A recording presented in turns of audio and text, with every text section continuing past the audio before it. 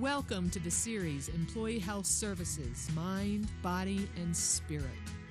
Employee Health is a section in the City of Albuquerque's Risk Management Division. Its mission is to promote a sense of community and increase wellness among city employees and their families by providing education and counseling about physical and mental health. And now, Mind, Body, and Spirit with Dr. Julia Bain. Hi, welcome to Mind, Body, and Spirit. My name is Dr. Julia Bain, and today we have a very special guest for you, the acting director of the Solid Waste Department, Jill Holbert. Welcome to the program. You're fabulous. You're the first female director, and that's why you get some of this. Isn't she fabulous? Yay, I'm so proud. So we're going to talk about trash. You're in charge. Sure. You are in charge of solid waste, trash, garbage, the muck. You're the woman who makes what we have that we don't want anymore just disappear. We'll talk about that. Yeah. The magic behind your operation. Okay, well, maybe, Jill, you could start us off by just telling what is the mission of the City of Albuquerque Solid Waste Department? What is our mission? Well, we have this really kind of complicated long mission statement, which is not a good mission statement, but let me tell you what it encompasses. It encompasses the idea of service to our customers. It encompasses sustainability. We need to be a sustainable operation, both financially as well as in the environment. And it talks about the environment. We are in service to protect the environment, to provide service to our customers and protect the environment. Nice. That is a wonderful mission. It's a big responsibility. And if we can't do those things, no one can live here. Exactly. So, once again, we have a city employee who is making it possible for over 500,000 people to live here. Fabulous. Thank you for your service. Well, and all of my staff. I mean, we're a huge department. How many people? 419 permanent positions and about 100 temporary positions every year. You know what? Do you love my new toy? Isn't this fabulous? 400 and how many? 19 permanent positions. Wow. Wow. It takes a lot of people to do what we do, and we do a lot every day. So I know, and it's kind of dangerous too. It is. You want to talk about the safety? Yes. Specifically the drivers, the collection operation, both the commercial and the residential collection, and that's really what most people see anyway. You know, they see our folks driving up and down, city streets, highways, interstates. And solid waste is actually the 7th most dangerous job in the United States. It's up there with mining and agriculture and all of those because there are, I think it's more than 25 deaths each year per 100,000 people in that occupation. I had no idea. So it is one of the most dangerous jobs. And a lot of it, again, comes from the collection side. Our folks are in trucks, in traffic, day in and day out, all day long, because that's their job, collections. So they're having traffic accidents. They're hit by people who don't see them. We have employees who need to get out of the vehicle to do collections. Some of our recycling is manual collection. We have laborers that assist drivers in backing into busy streets, things like that. They'll get hit periodically by other drivers. So it's very dangerous. There's issues with, truck malfunctions or, weather, ice, snow, things like that. So it's a very dangerous occupation. I've been the manager of employee health for 20 years with the City of Albuquerque and have had to speak with many solid waste employees to debrief them because of fatalities. Whether a coworker or a member of the public, it is dangerous business. It is, and when you think about how each of us gets in our car every day and drives to work, I mean, we're on the road, I don't know, probably your average person, maybe 20, 30 minutes each day, twice a day. Our workers are out there for almost the entire shift. So it just shows the risk pool that they're in. They're in traffic all day long.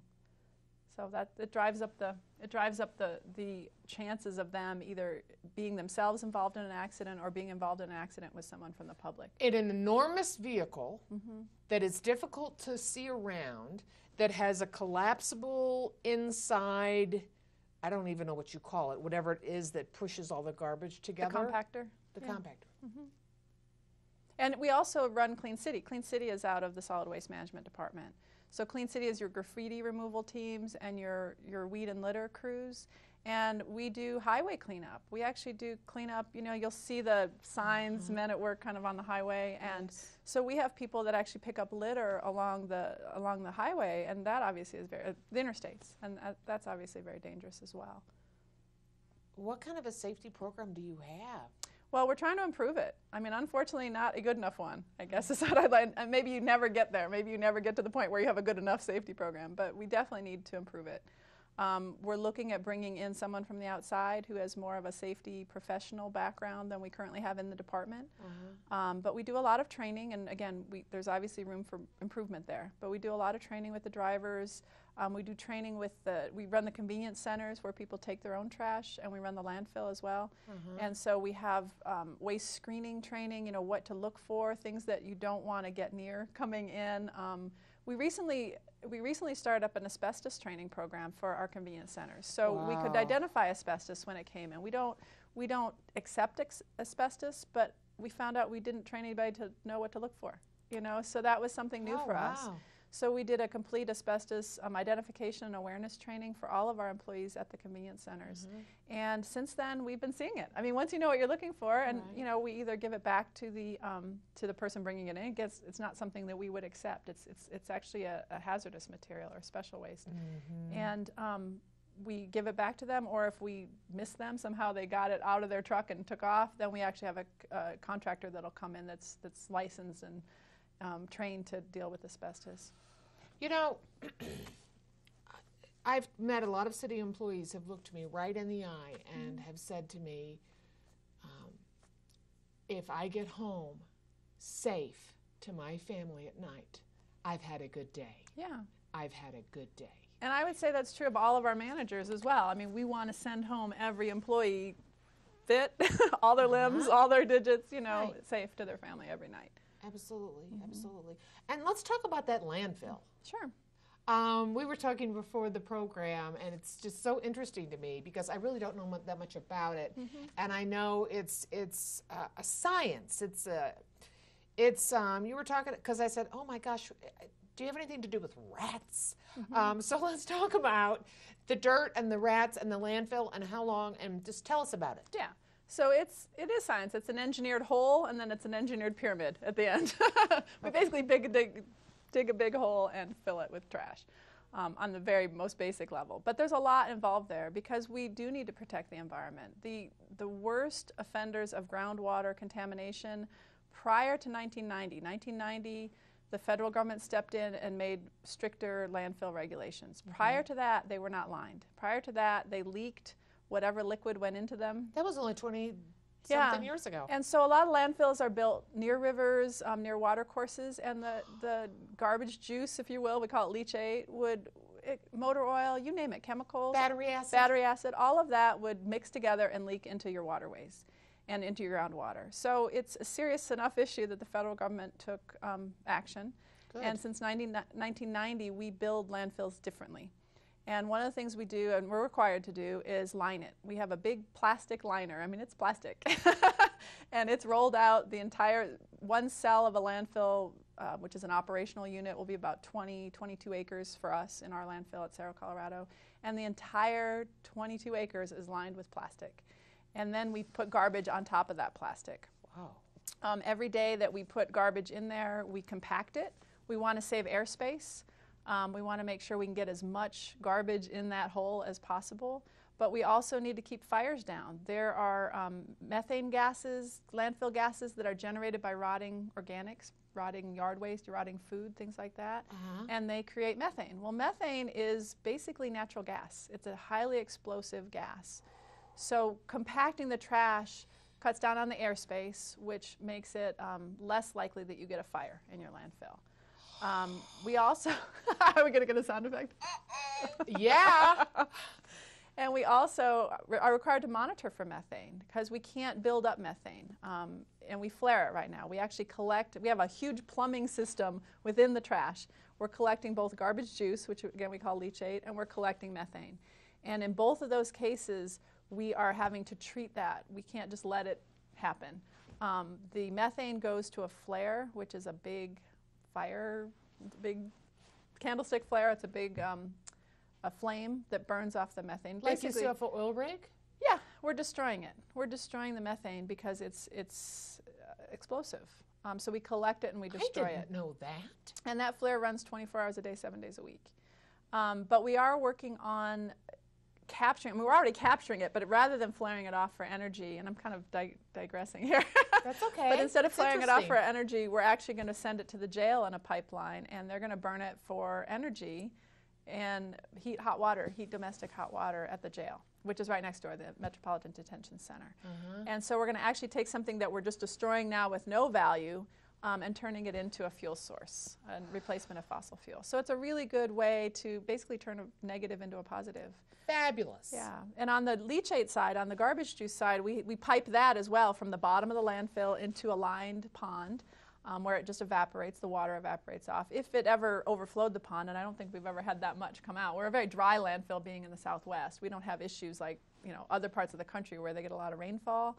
That makes the issue of garbage juice much more difficult to manage. We don't have that issue because of being in the desert. But anyway, that goes to a pond, and then that is either pumped out. If it would have to go to a wastewater treatment plant if it became, you know, full. But we've never gotten full, basically. This is very involved. And it's all to protect the environment. I mean, we don't just do it for the fun of it. It's to protect the environment, and we take that very seriously. You know, that's our main mission, is to protect the environment, as well as provide customer service. But I don't know that the customers recognize the environmental aspects of our work. Well, let me just remind everyone in the audience that in the 14th century, when half of Europe died of the Black Plague, guess why? Trash. Trash and rats. And rats. And people, what people used to do with their trash was, oh, they just threw it out the window. Trash and human waste and heaven knows what, out the window. The dogs will get it. That was their recycling sustainability mindset, you know, around, I don't know, 1378. Oh, we'll just throw it out the window. And talking about rats, talking about rats, I mean, that still would be an issue, obviously, with garbage. And so whatever we dump for the day at the landfill has to be covered at the end of the day with 6 inches of dirt. Yeah, talk about that. Yeah, it's basically to keep all vectors down, be it rats or mosquitoes or any other kind of disease-bearing You call them vectors? Vectors, that's the official term. Anything that can be a disease carrier.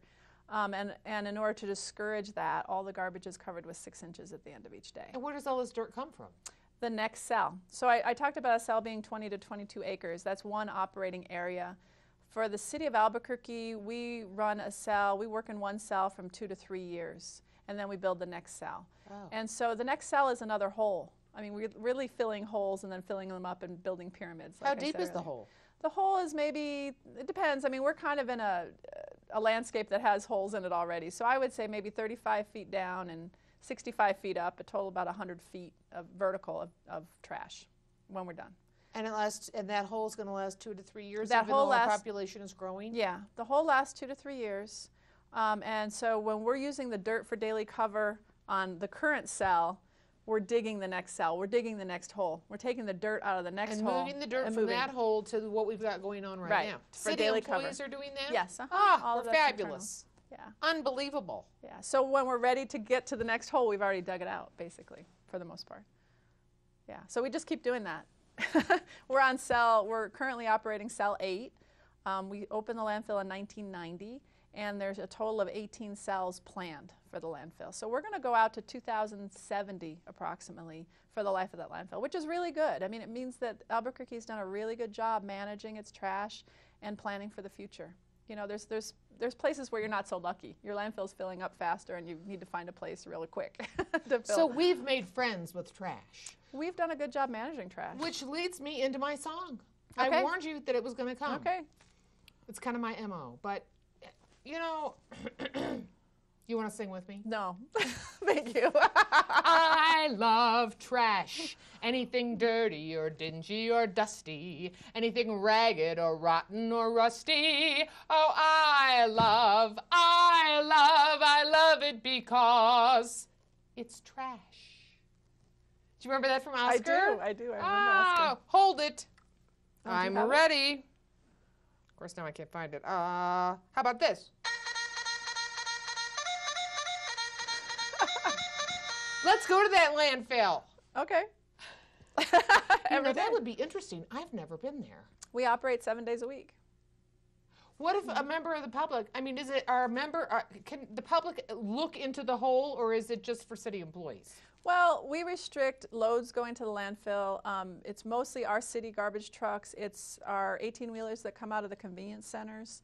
The convenience centers is really what the public is familiar with as far as dumping their own trash. Talk about that. We have Eagle Rock, Montesa Park, and Don Reservoir. And that's where our small businesses and our public go to dump trash. And then we load up an 18-wheeler, big transfer trailer full of trash, and we drive that up to the landfill.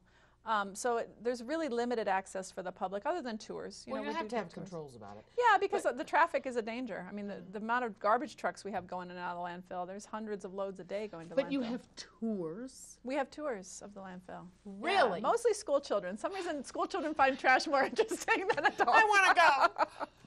Yeah. It is interesting. Mm-hmm. Wow. So, okay, I didn't plan this question, but it just popped into my mind. How much trash, as a community, do we make in a day? Oh, a day, we're bearing about 1,500 tons, 1,500 tons a day coming from Albuquerque. It's been higher than that. You know, the economy actually, trash follows the economy. I'm getting off topic again, but trash follows the economy. So when we had a more vibrant economy, we actually had more trash. But now that businesses have slowed down quite a bit, people aren't buying as much stuff, there's less stuff to dispose of. So, you know, we get up toward 2,000 tons a day, and now we're around 1,500 tons a day. That's interesting. But that's a lot of trash. A ton is 2,000 pounds. That's a lot of trash. Each individual in Albuquerque will generate around a ton a year. Or each household, I should say. Each household generates around a ton a year.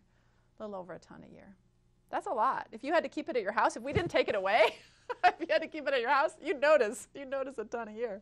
I know, that's why I say you're just like magic. You just make trash disappear. Well, we talked about that though. It doesn't go away. I mean, that's the difference. I know, it doesn't. And what'd you say? Water, electricity, and trash. Yeah. All essential. We're basic services. Basic Again, if you had to services. deal with a ton of trash sitting around your house and your yard for the year, you know, it would change the way you live, I think. It would probably kill you. Well, I think you'd stop making so much trash. I mean, the vectors would come. And the vectors would come. And let's talk about recycling. Let's talk about recycling, because I think that would be the natural consequence of having to live with your trash for a year. I mean, I wouldn't want to do it.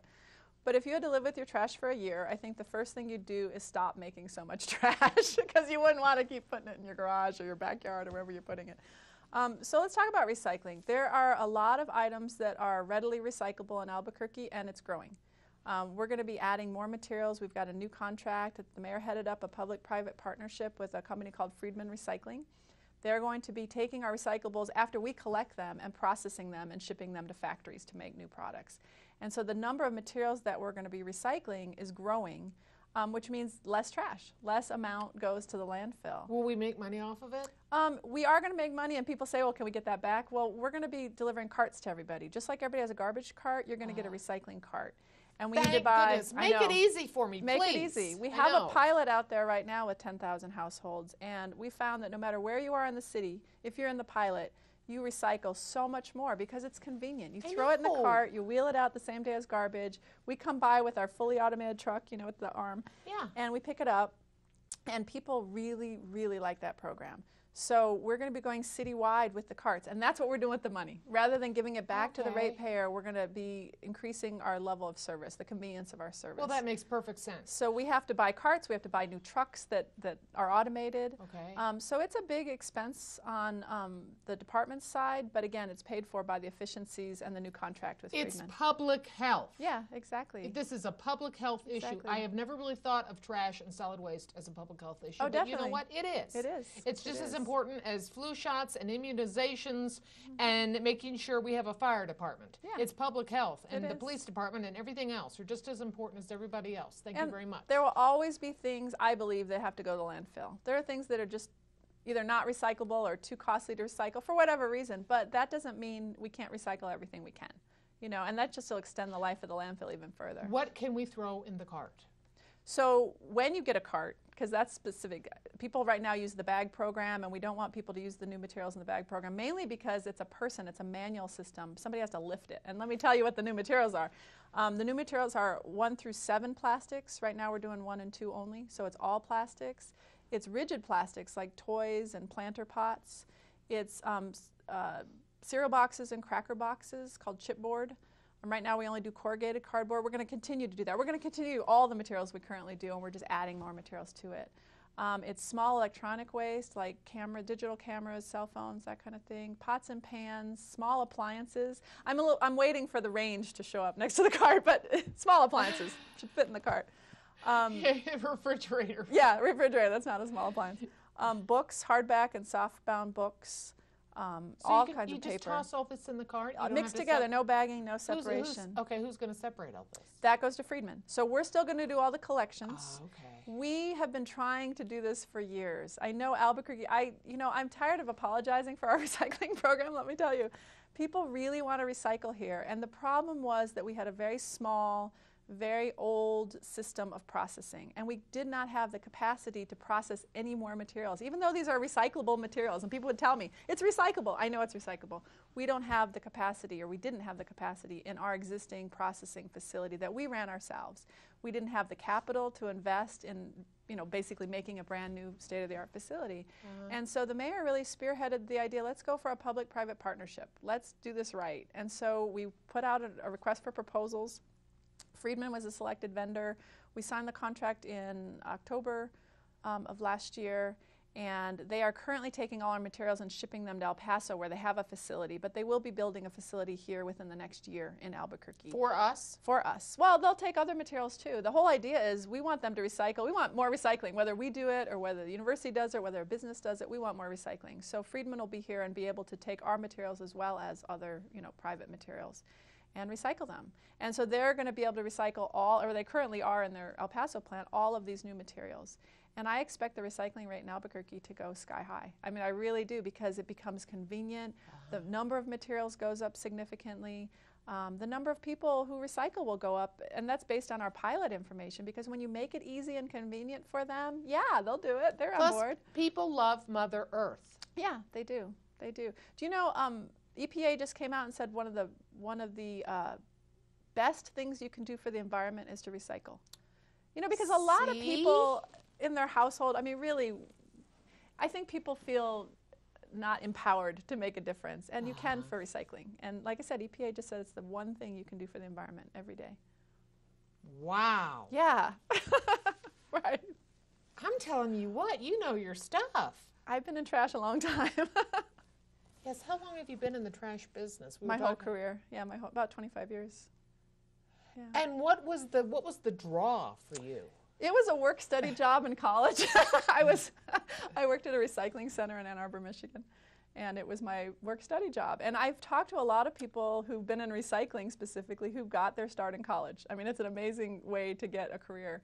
And so I started out in recycling, and then as I grew my career, I became more and more responsible for the big picture, for all the trash, the household hazardous waste, all of the litter, all of that. Wow. Composting, recycling. So would you say you fell into trash? I fell into trash. I literally have fallen into trash too. Believe me. I couldn't help it.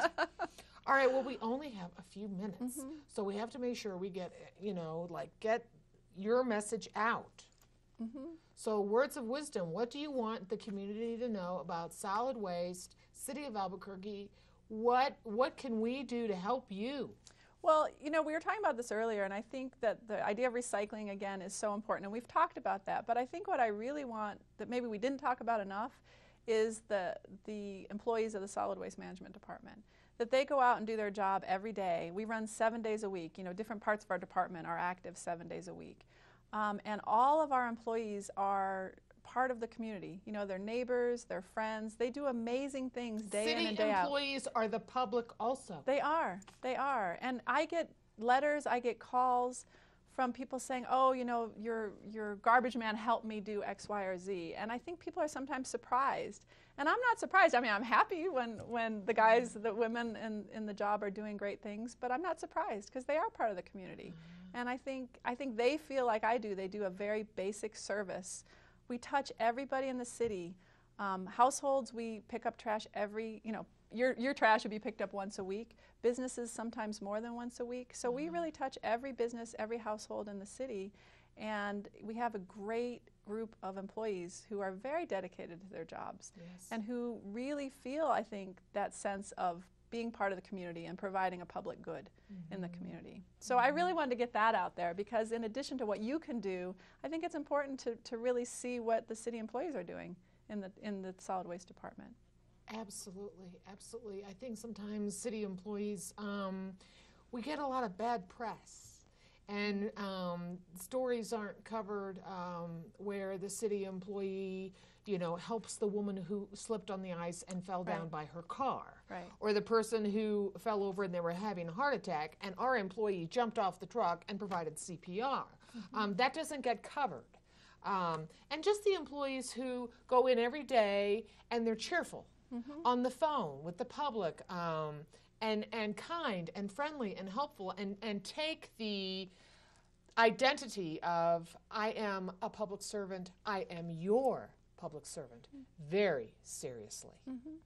And I am so pleased that you are at the helm. Oh, thank you. Because you are very knowledgeable and 30 minutes go by so quickly. I hope that perhaps you will come back and we can chat again sometime about solid waste. I'd love to. It's been a very interesting program. Thank you so much. Thank you. Anything else? That's about it. Good to go? Yep, good to go. Okay, thank you, Jill. Thank you. Appreciate it. Thanks. And thank you for watching. Remember, recycle. Don't take your solid waste department for granted.